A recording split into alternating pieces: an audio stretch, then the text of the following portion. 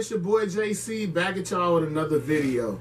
Man, today, as a sneakerhead, we're going to be talking about the importance of how to keep your sneakers in some of the best conditions. And this is going to be a series that I'm going to start doing, man, just telling y'all about products that I use, products that are out there for us to, as sneakerheads, to keep our shoes clean. Other products that we can use to really, stop yellowing or, mold or anything like that if you're not wearing a sneaker and there's something that you want to keep.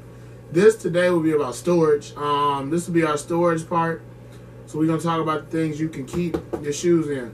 Now, if you like me, you have a lot of shoes, you wanted to really come up with a way that fits you where you could have access to the shoes, but at the same time, see what shoes it is that you're looking at and see what shoes it is that you're trying to get out. You don't want to get boxes that are black with no clear front because, well, first off, you're not going to be able to know what you're looking for. So you're going to take a million years to go through if you don't memorize what shoe is in this box, this back box. So that's why these boxes work perfectly with the clear see-through boxes work because I can see what shoe it is on the outside. If it's sideways, I can also see what shoe it is from the front. These work for me because I saw them on another. I don't want to, take credit for no one or finding them. I'm also going to tell y'all, I'm going to drop where we get them at. You can get these at the Container Store online at their website. They sell them. You can pick them up.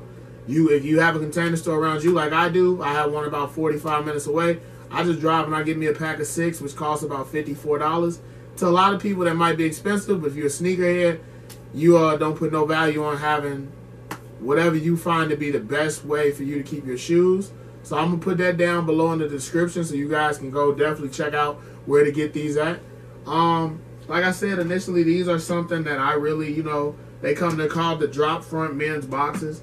They are very, very useful for me, man. I just needed to be able to get to my shoes easy and quick because sometimes I just want to throw on something. Now, the older the shoes get or the more I don't wear a shoe, like these, I call these my front boxes because these boxes are just shoes that I put on a daily or I try to put on a daily or just a lot of my Jordans are here. Most of my Jordans are here, actually. I put all of my Jordans here because on any given day, I might wake up and just want to throw on a pair of J's. I also have my Air Maxes. A couple of my Air Maxes are here. On this side are my hoop shoes because I hoop a lot. So I do need to be able to get to those easy, and I don't want to go through the whole press of where they are, what they under, are they stacked. Now, that's not a big deal if you don't mind that or you don't have a lot of shoes and you're looking for other options. We're gonna talk about those here also. Another option at the Container Store. Another option you have at the Container Store once again are their men's shoe boxes, which are not drop fronts. So and it's okay. You don't have to have drop fronts. Like I said, I use these more for shoes that I'm not wearing as much. Are their men's shoe boxes. They come just as a clear box, clear container, with the lid and everything. They're actually $3.99. You can get a pack of 10 for about $30. At the Container Store. Once again, another good shoe box. If you just need a shoe box, you can put these. It keeps out everything. I haven't had any bugs or anything in my shoe boxes, which is great. So like I said, this is a cheaper version for you guys. Also, this is a version for people that just like to stack their shoes. If you want to go through and stack them, at one point I was stacking them, but I got tired of having to try to lift up this shoe to get to this shoe, which made me turn to the drop fronts, which are easier access to all my shoes.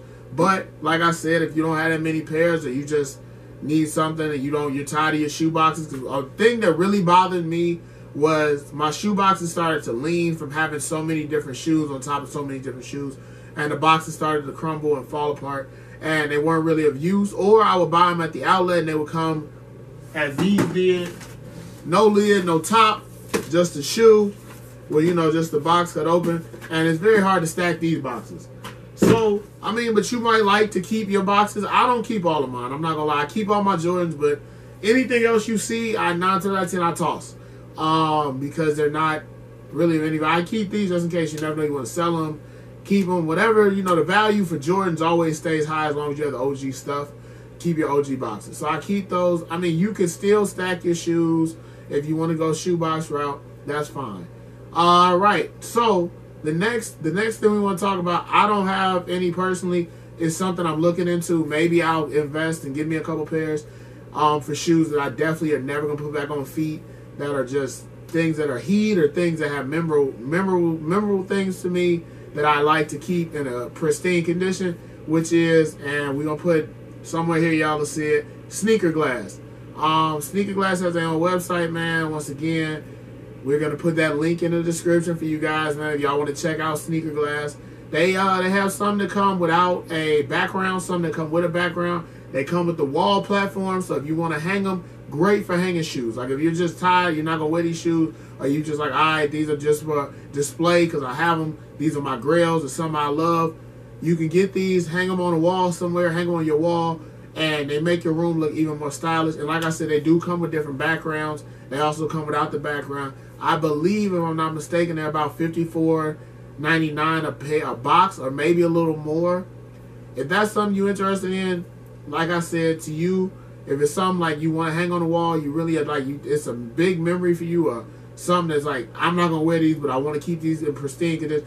My thing to you, if you're doing that and you're keeping those shoes in that way, make sure you get some shrink wrap.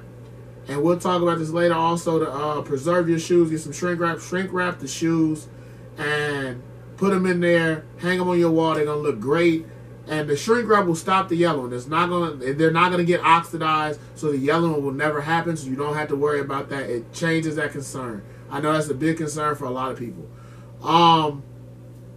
Last but not least, something new I've seen recently. I have to get the description. Hold on one.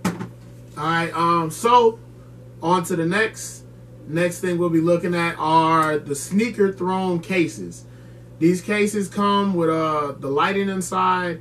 They can hold up to, I believe, 6 pairs of shoes, maybe 4, depending on the way you place them. Once again, you could use this just if you want to put your grails in just a special box on top of something. Like, say I stack these and I just want to put my grails on top. I can put my holy grails and just be like, all right, these are those. Or you could do anything else. Or you could just, if you have a small collection, once again, it's okay.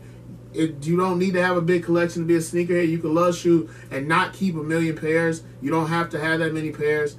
The thing is, you just really want to have somewhere where you feel comfortable with your shoes, and they're also easy to access. This right here is a case. You can put them in there. Like I said, it comes with the lighting, everything that you'll need. So as a sneakerhead, if you want to invest in something for storage, these are some of the options that you have available to you. I'm not saying you have to use them. I'm not saying you need to use them. It's up to you how you keep your shoes. Some people keep them in a box with towels on them. You can do it that way. That's an old school method to keep the shoes in pristine condition. They will put a towel, then they will put the shoes back in. They will fold the towel over the top. You can still do that if that's something you want to do. That is a cheaper route, easier route for some people. Me personally, I didn't want to do that route. I wanted to try something different, and I wanted to try something I liked. So if that's really what you're looking for, if you see something you like, man, like I said, all of these websites, everything that I'm talking about here will be in the description. Like I said, we're going to continue this series on sneakerhead necessities, and we will continue to talk about the things that you need to be a sneakerhead, to keep your shoes clean, keep them pristine, keep them in in the perfect condition for you. It's your boy JC, man. Back at y'all telling y'all about storage, man. Anything y'all see y'all like, man, check it out below. You know what I'm saying? And I'm out, y'all.